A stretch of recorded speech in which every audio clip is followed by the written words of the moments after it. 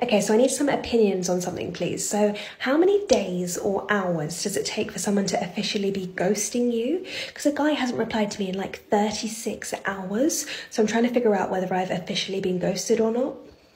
Seriously? She even counted the exact hours when he last replied. 36 hours. Instead of messaging him to find out if he's okay, she's following the chick logic. Don't reply to him. Make him chase you. Stay within your feminine energy. If he wanted to, he would. Post a TikTok video and ask your followers what to do. What a joke. Just a quick question to anyone who's over 30. What are we supposed to be doing? Because I'm lost. You're supposed to be either happily married and having your second child, or complaining on TikTok, wondering what you're supposed to be doing with your life over 30. Like you are doing right now. Simple, really.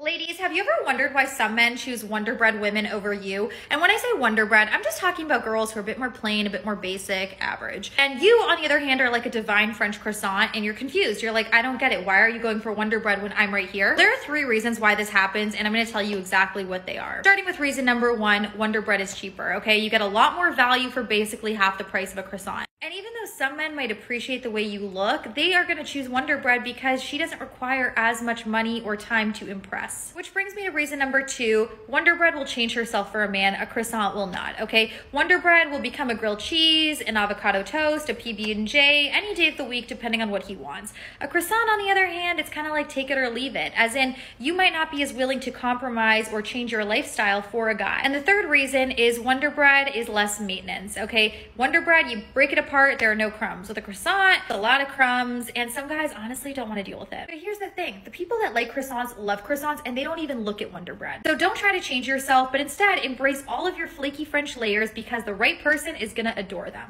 Wonder Bread sounds like the perfect woman for the majority of men. Number 1, it's good that she's cheaper. If I wanted to buy a woman, I would hire an escort. Number 2, if I wanted an uptight, rigid woman who doesn't want to appease me or compromise for me, I might as well become a simp who worships her and does everything that she wants.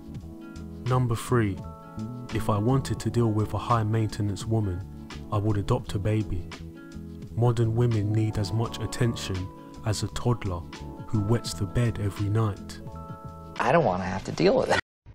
Is it bad that I like rough sex? Is it bad that I like rough seggies?